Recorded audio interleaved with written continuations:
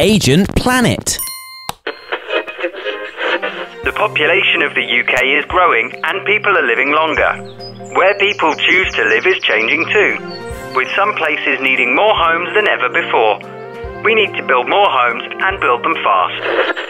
Nightmare. Not as easy as gardening. Come on, Mr. Tomato. Welcome to your new home. I mean, pot. Oh, hi, Agent Planet. Were you hiding inside that bag of fertiliser? Pooh. Nice planting there. What was that about something being a nightmare? Not that I was eavesdropping or anything. Just wondering how on earth people figure out where to build new homes. I mean, gardening's easy. I've been growing this tomato plant for a few weeks. It's much bigger now and needs more room, so I'm giving it a nice big new pot. You can't put humans in pots though. How did you choose the new pot? I suppose I kinda know how big tomato plants usually get, so I picked one that was going to be just the right size. Good work. And I see you've got some seedlings there. In fact, lots of seedlings. Yep, carrots. They're still tiny, but there's lots of them. More than I expected, to be honest. They're looking rather crowded in that tray. Looks like they need a new home too. Yeah, they'll go to the vegetable patch. Dad's made it bigger so we can fit more veggies in. Do you see that what you're doing is exactly what town planners do? You're thinking about ways to make more space. Sometimes you can take an existing space and make it bigger. Villages become towns, towns become cities. Like making a vegetable patch bigger so you can grow more plants. Exactly. We can also change existing buildings, add basements or extra stories to make more room. Like me repotting my tomatoes. You hardly need me to help at all.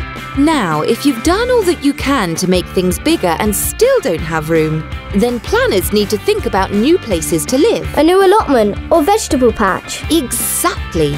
Although not saying that humans are like vegetables. Well, when you're a superhero, it's sometimes easy to get the two confused. Thanks a bunch. So what kind of places are there where planners can plan new vegetable patches? I mean, new homes? Well, there are places called brownfield sites. These are often disused or derelict areas within towns and cities, where perhaps a factory or other buildings once stood. And then there's greenfield sites, which is land that's never been built on. Greenfield? Is that different to the green belt? I've heard of that. I thought it was something to do with karate. Green belt is protected land. It's not normally possible to build on it because it's a way to conserve the countryside around cities. Doesn't it take a long time to develop new places? Mum's been on a waiting list for an allotment for ages. Good job we've got just enough room in the garden. You're a natural at this, aren't you? Exactly right. You can't just throw up new buildings overnight. Town planners are always looking ahead, seeing where the demand is likely to be so that they can plan for new places to be built in time. If you want a short-term fix, you need to make existing spaces bigger, creating more from what already exists. Spot on!